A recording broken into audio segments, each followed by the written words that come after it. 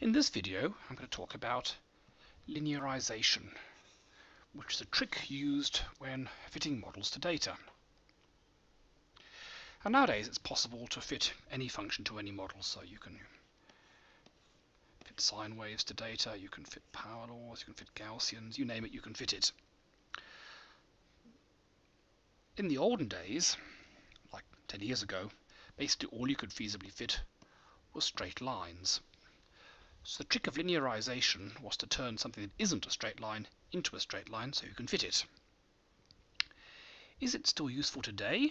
Well, it is, because let's say you're expecting something to be a straight line.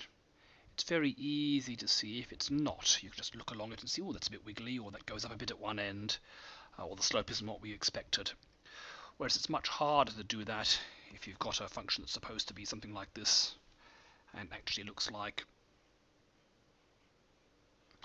It's hard to actually know in which way they differ from each other.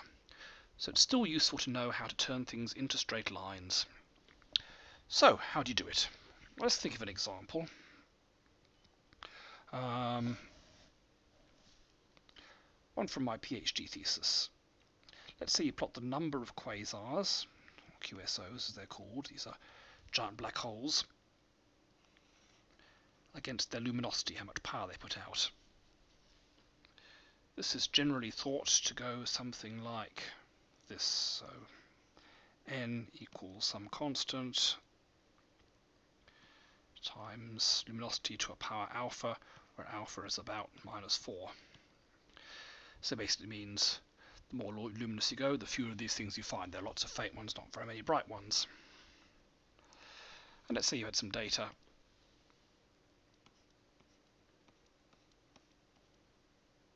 And you try to see if it fits it.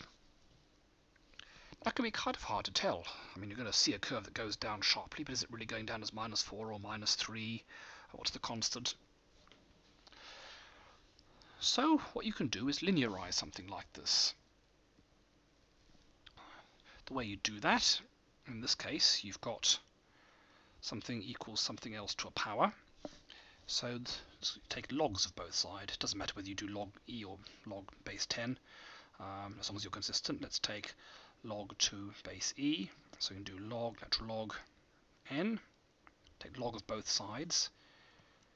Now your log of two things multiplied together will give you log of k plus log of L to the alpha.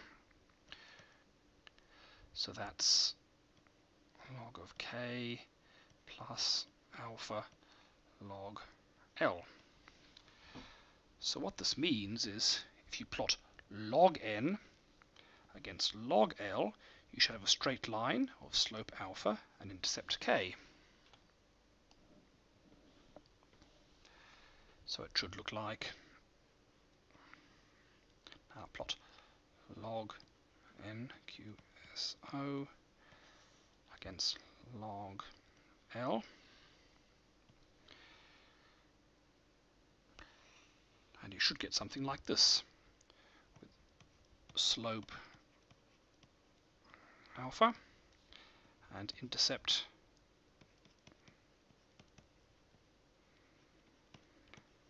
log of whatever the constant was. And now you can, if for example, as this fact is the case, the slope changes,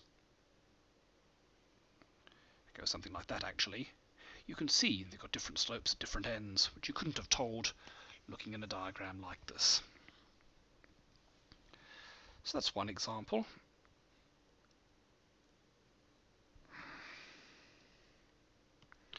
Another common case is exponentials. Let's say you're trying to fit a model of the form y equals k e to the cx. In this case, once again take logs. Log y will give you log k plus cx, because log e to the cx is of course just cx. In this case, you want to plot log y not against log x but just against x. So if you get log y against x. This is a log linear plot. You will get a line, slope c, intercept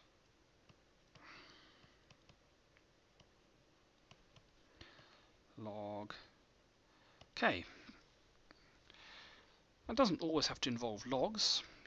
Let's say, for example, y equals root x over k. In this case, you can just plot y against root x. So that's 1 over root k. So if you plot y against root x, you should have a line of slope 1 over root k. So the conclusions: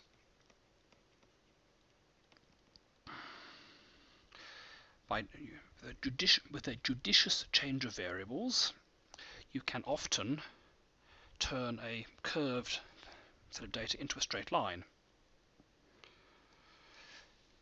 If you have power laws, so y equals x to the n,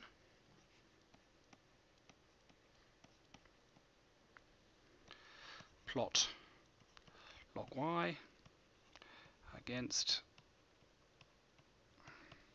log x. For exponentials,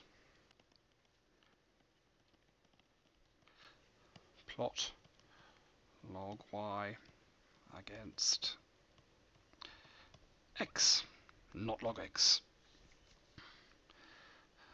There are other situations. Work it out for yourself.